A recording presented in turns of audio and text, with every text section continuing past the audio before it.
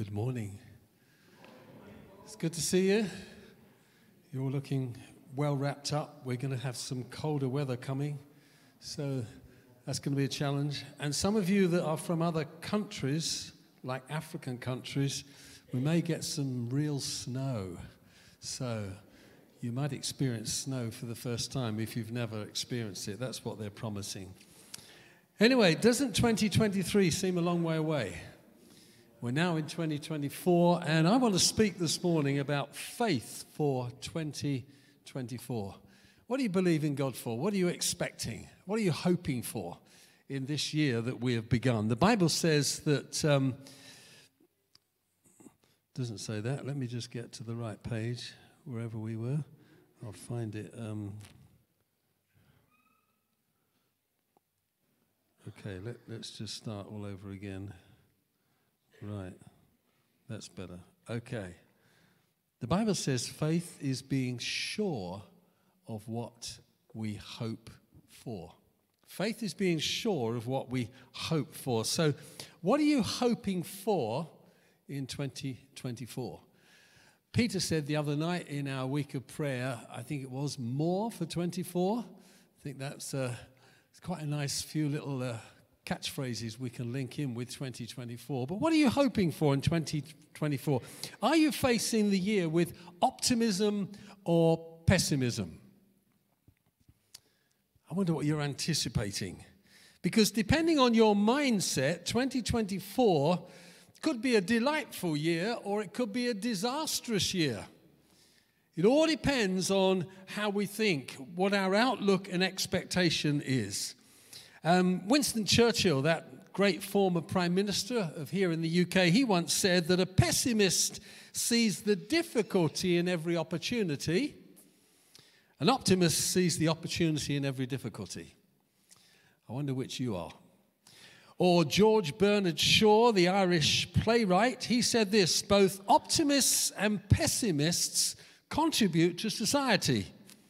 The optimist invents an aeroplane. The pessimist invents the parachute. Harry Truman, former president of the United States, he said, a pessimist is one who makes difficulties of opportunities, and an optimist is one who makes opportunities out of difficulties. And one other, Eleanor Roosevelt, she was the wife of Theodore Roosevelt, President of the United States, going back a long time. She said, a stumbling block to the pessimist is a stepping stone to the optimist. So what are you today? Are you a glass half full person or a glass half empty? What is your outlook on life?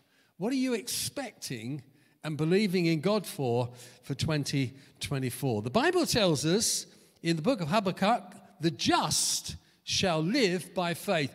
Those who put their trust in God have to live by faith, irrespective of what the future may be or what it might be looking like. We live in a hopeless time. You only have to read the news. You only have to switch on the social media feeds, and you know there's a lot of bad stuff going on in our world today. Lots of things are kicking off, and it's not looking very helpful. The future doesn't look bright. Tomorrow is uncertain. The cost of living is constantly going up. However, the Bible teaches us that the future is always good with God. Why? Because the future is in His hand and He is sovereign. And I want to take you to the Old Testament, to the book of Ezekiel, and I want to turn you to Ezekiel 37. You know that my style of preaching and teaching is very systematic. I like to get into the Word and see what something teaches us out of the Scriptures. So we're going to go to Ezekiel 37, and I want to read the first 14 verses. It might be very familiar to some of you. To others of you, it might be new. But it's an amazing passage in the Bible from an Old Testament prophet who God raised up at a very significant time. And let's read it together. So Ezekiel 37, 1 to 14. Ezekiel says, the Lord took hold of me and He carried me away by the Spirit of the Lord to a valley filled with dry bones. He led me all around the bones that covered the valley floor. They were scattered everywhere across the ground and were completely dried out. Then He asked me, Son of man, can these bones become living people again? Ezekiel said, oh, sovereign Lord, you alone know the answer to that question. Then the Lord said to me, speak a prophetic message to these bones and say, dry bones, listen to the word of the Lord. This is what the sovereign Lord says. Look, I'm going to put breath into you and make you live again. I will put flesh and muscles on you and cover you with skin. I will put breath into you and you will come to life. Then you will know that I am the Lord. So I spoke this message just as he told me. Suddenly, as I spoke, there was a rattling noise all across the valley. The bones of each body came together and attached themselves as complete skeletons. Then as I watched, muscles and flesh formed over the bones. Then skin formed to cover their bones, but they still had no breath in them. Then the Lord said, speak a prophetic message to the winds, Son of Man. Speak a prophetic message and say, this is what the sovereign Lord says. Come, O breath, from the four winds. Breathe into these dead bodies so they may live again. So I spoke the message as he commanded me, and breath came into these bodies. They all came to life and stood up on their feet, a great army. Then he said to me, Son of man, these bones represent the people of Israel. They are saying, we have become old, dry bones. All hope is gone. Our nation is finished.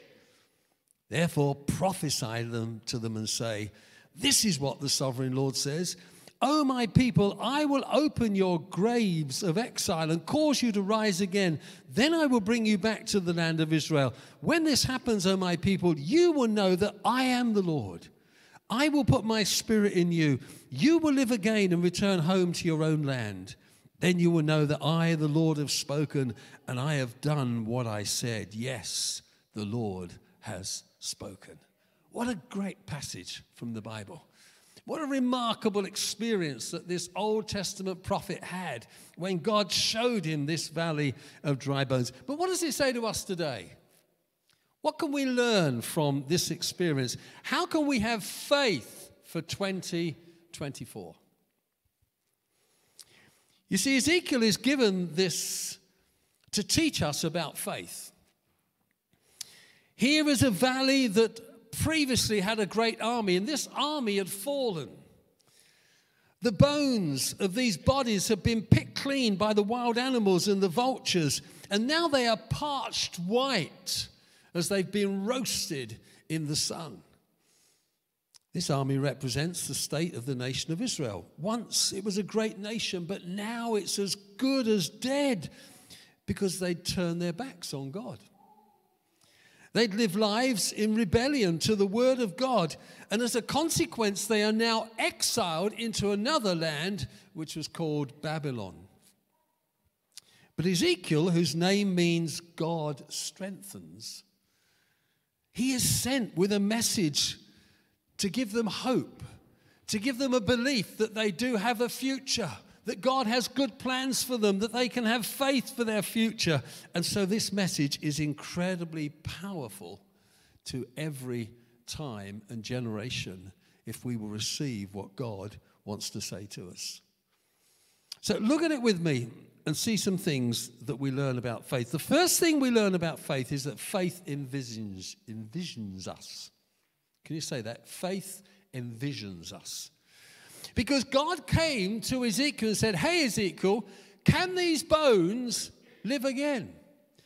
God was wanting him to catch a vision concerning what he was seeing. If you don't have vision for life, then all you will ever see is death. Some people wake up in the morning and they look at the paper and they read the list of obituaries to see if their name is there. Because they've got no hope for the future. You will have little direction in life. You will have little purpose for living if you have no vision. The optimist sees possibility while the pessimist sees impossibility. Can these bones live again? It's a question about your outlook on life.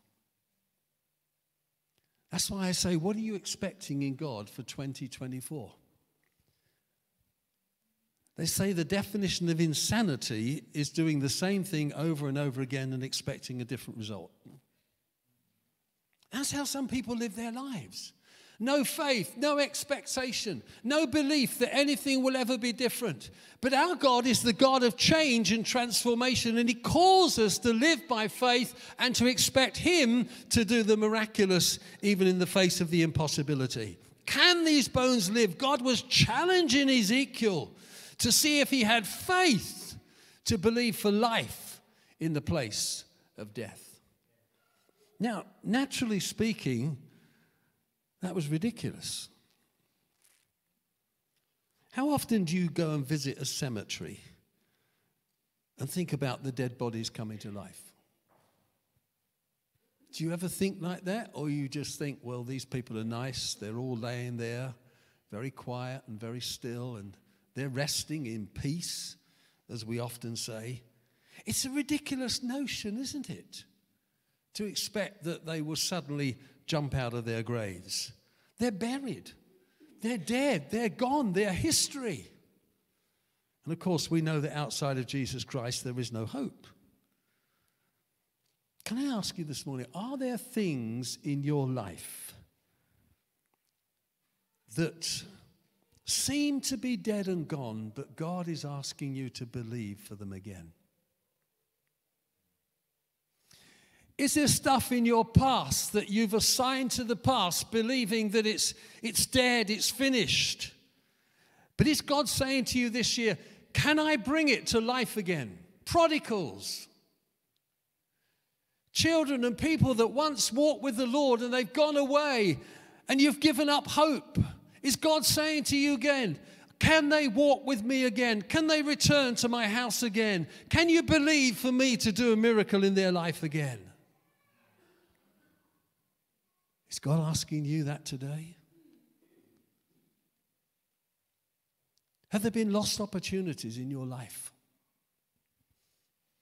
Somebody once said that an opportunity is like a bald man with a tuft of hair on the front.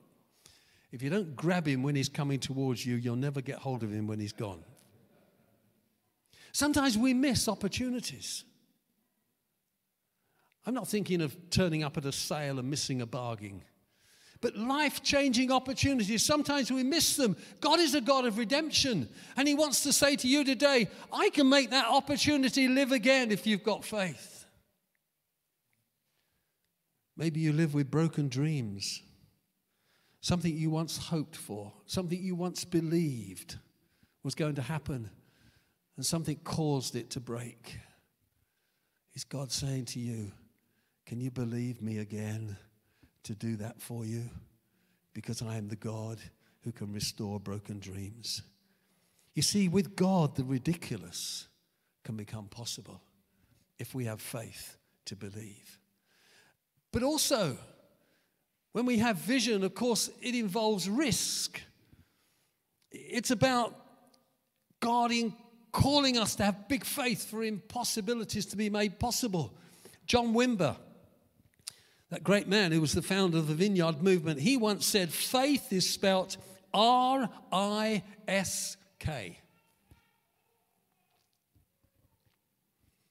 You see, Ezekiel was a well-established prophet. He had a reputation. Here he was staking his life if he went to the people and said, you can live again. Oh no, not another prophet coming and telling us the impossible. No wonder he answers God when God says, Ezekiel, can these bones live again? No wonder he says, oh God, only you know the answer to that. Because he was frightened to take the risk to declare that something that's impossible can be made possible with God.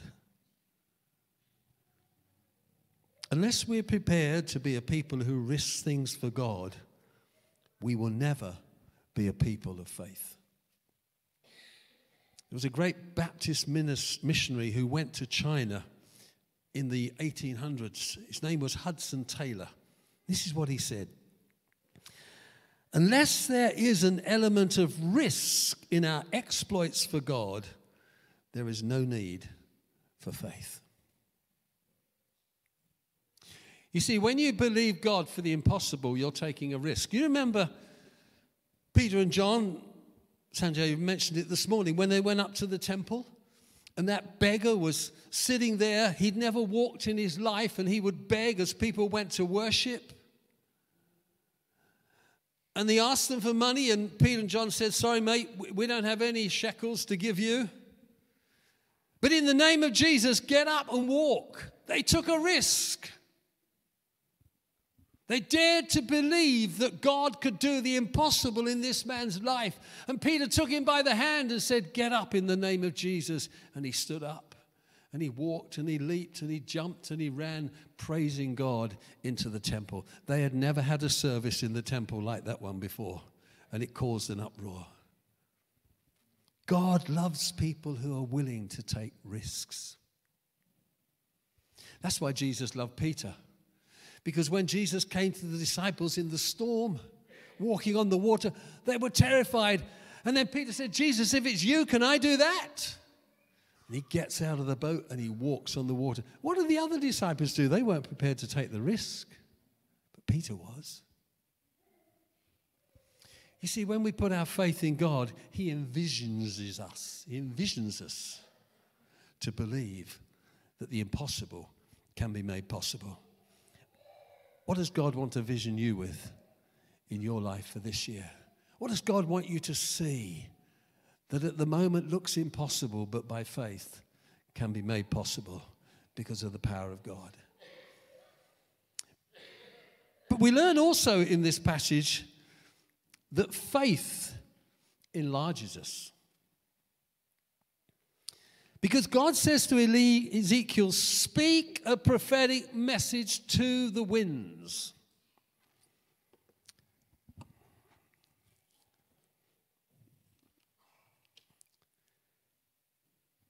I, earlier this week, had a CT scan. I laid on this bed in the hospital room, and then they slide you into this sort of big donut. And they all go out and leave you, put a cannula in your arm because of a contrast dye, and then they set the thing going.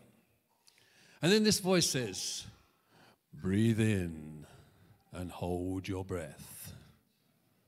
So I'm laying there flat, and I breathe in. And I was aware of my chest expanding. Now, if you go for an MRI scan, that's a bit different. Because I've had that, and the voice says, breathe out and hold it. I tell you, that's very different. Because when you empty your lungs and hold it, after a while, your brain is saying, you need to get some air back in your body again. And I'm there, lying there with nothing, and I'm waiting. Breathe normally. But the CT scan is brilliant because as you breathe in, it enlarges you.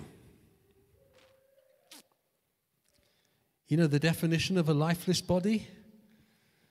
It's one that's got no breath in it. You know, I've been to the birth of all 4 of our children.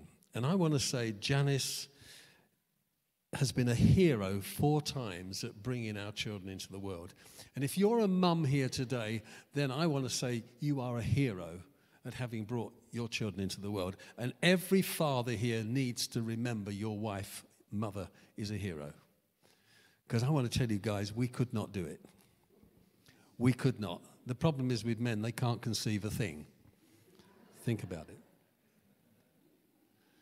But every woman who goes through labor and brings birth is a hero.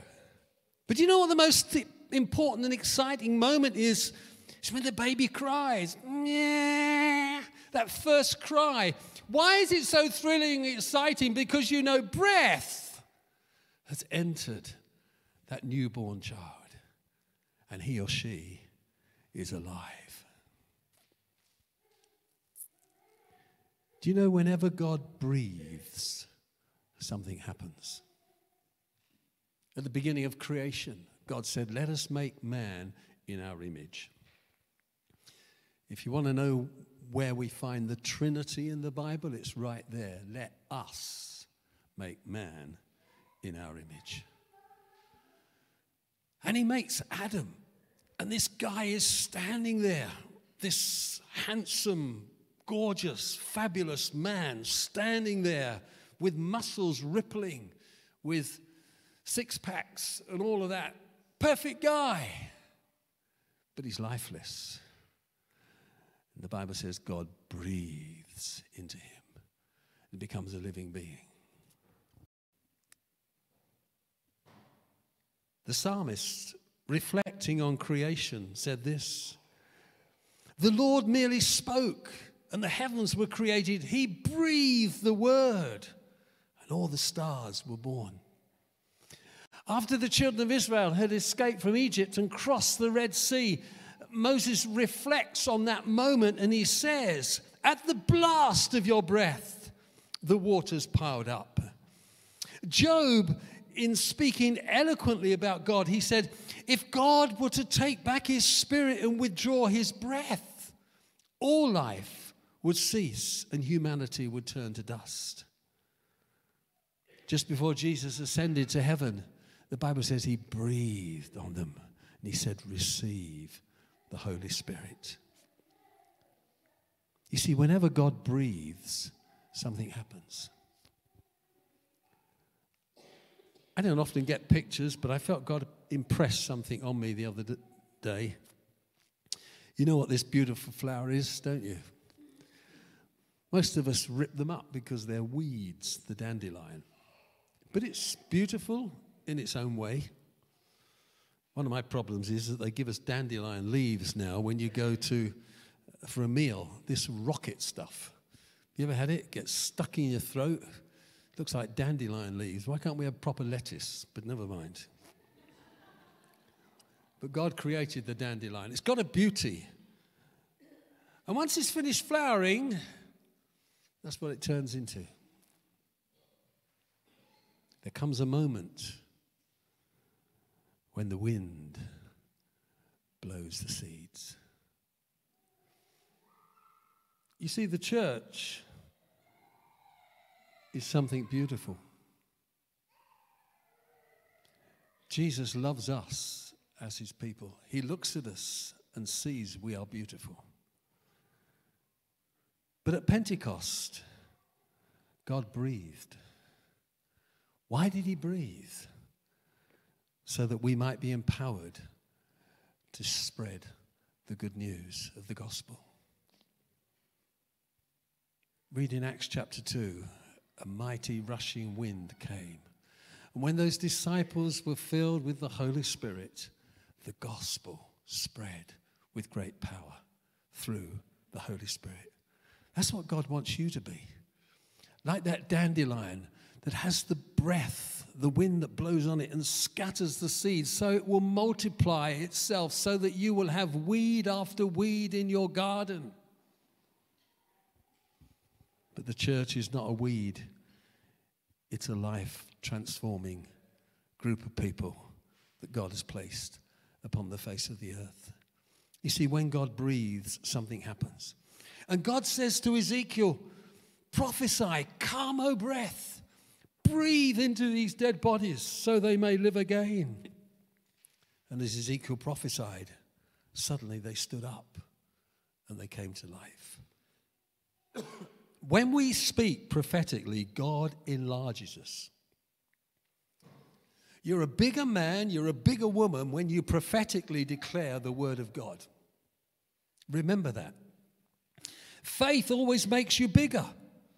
Because of David's faith, he was bigger than the giant Goliath. Because of Elijah's faith, he was bigger than the 400 prophets of Baal, and he called fire down from heaven. Because of Esther's faith, she was bigger than the murderous plot of Haman, and she saved her nation. Faith enlarges you. It makes you a bigger man, a bigger woman. And faith in God brings about miracles because it always pleases him. Isaiah 11 verse 6, without faith it's impossible to please God. So if you've got faith, you please God. And Isaiah spoke of Jerusalem when they were in a time of spiritual infertility. And you'll remember the words. He said, "Sing, O barren woman, you who've never given birth, break into loud song, enlarge your house, build an extension, because soon you will be bursting at the seams." That was a message of faith, to believe for the impossible to be made possible. So my question is, what does God want to enlarge in your life this year? How does God want you to grow? How does God want to breathe his Spirit into you this year so that you become a greater man, a greater woman of God? Because if you're the same by the end of 2024 as you are at the beginning of 2024, then not a lot will have happened in terms of faith in your life. God wants to enlarge you. God wants to expand you. God wants to increase you.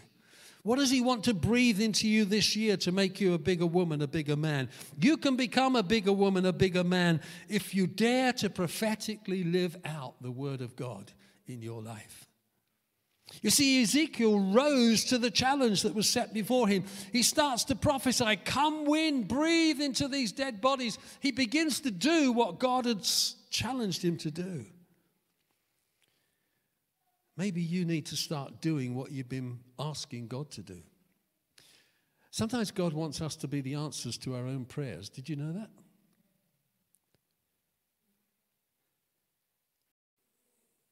Maybe you've been praying for a long, long time for something to change. Maybe God wants you to be the key to that change.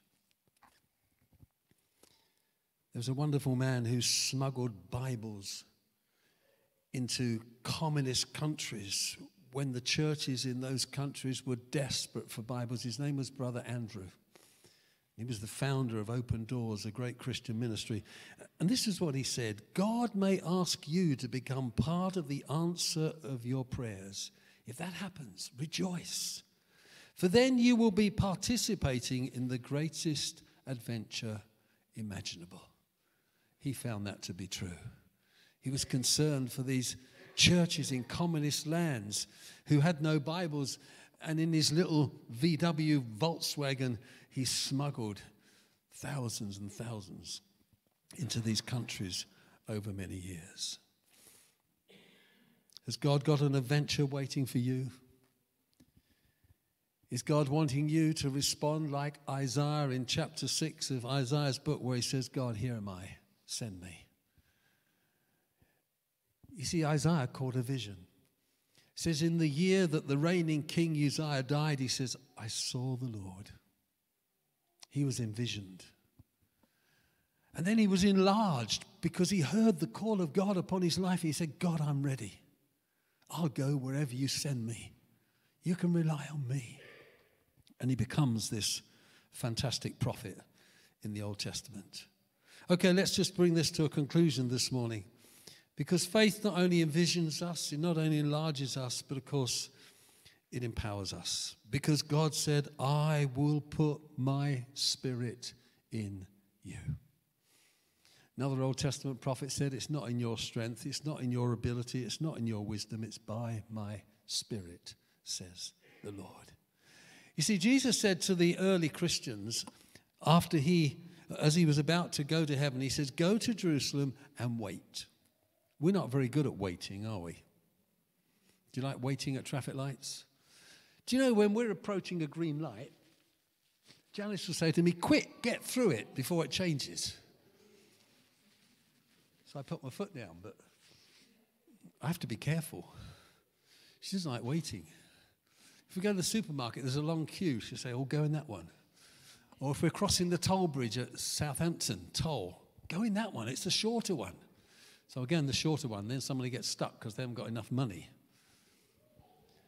But sometimes we don't like waiting. We don't like queuing. But then a good old British person mustn't grumble. You see, the Bible says, wait on the Lord. we live in a hurry culture. We live in a rush culture.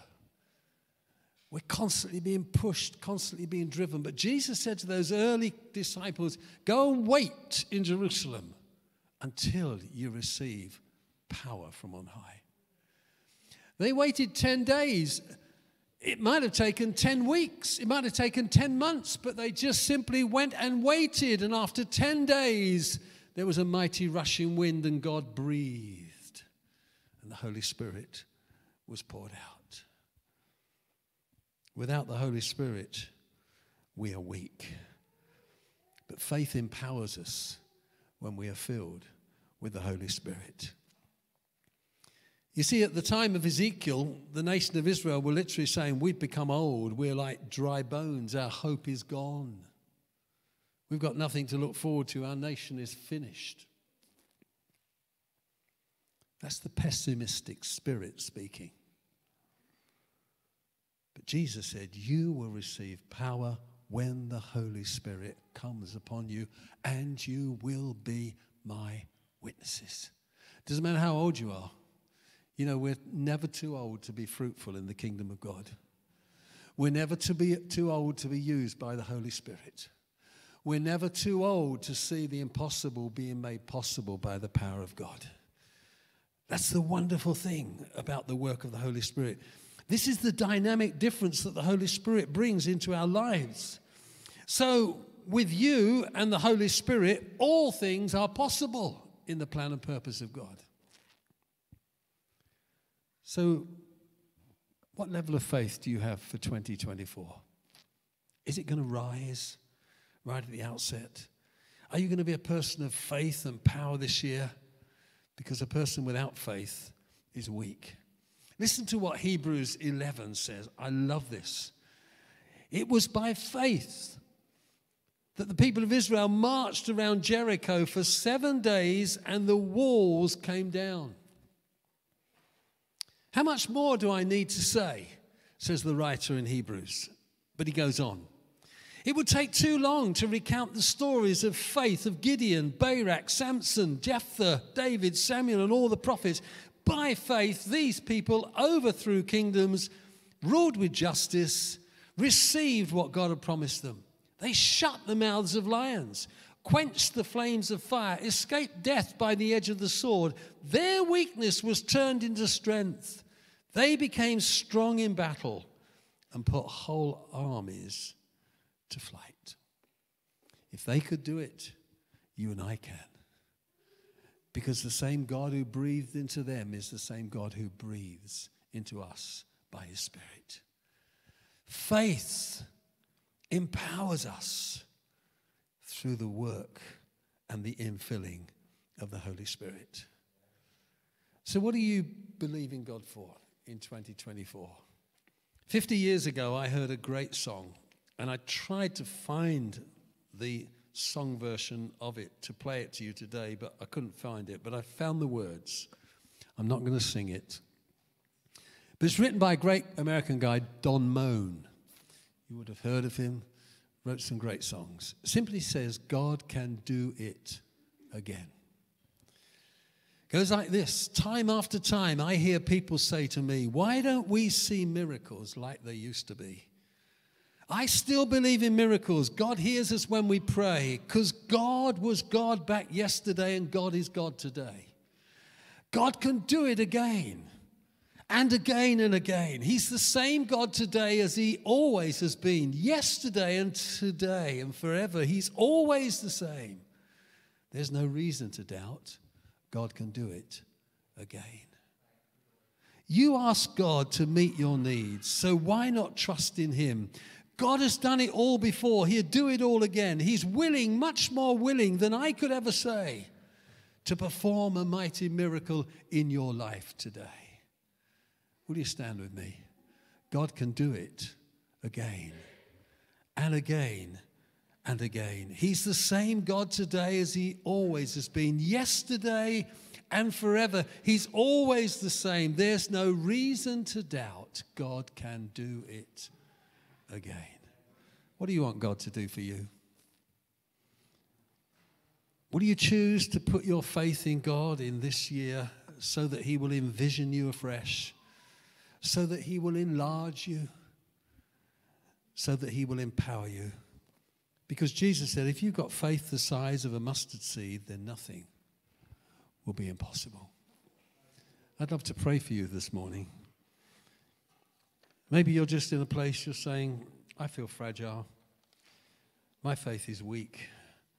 I want to believe God for more, but there's so much against me. I want to tell you, you're not in it on your own. God is with you. And he will do again and again and again what he's promised. What he did in the word, he will do it for you. Because he's just the same. He hasn't changed. We're going to sing, but as we sing a song, if you want prayer this morning, I'd just love you to come to the front. If you're struggling as we've stepped into a new year and you're thinking to yourself, I don't know what is before me. I've prayed so many prayers and they don't ever seem to get answered. Maybe you're just at a place where you feel your faith is weak. That's okay. God wants to strengthen your faith, and faith comes by hearing, believing, and doing what the Bible says. If you step forward this morning, that's a step of faith. Simply to come and say, God, I need more of you. I need my faith enlarging. I want to be filled afresh with your Holy Spirit. I want to have big faith for 2024 because you're a big God. And I want all that you've got for me in this year. Step forward as we sing, and love to take time to pray with you.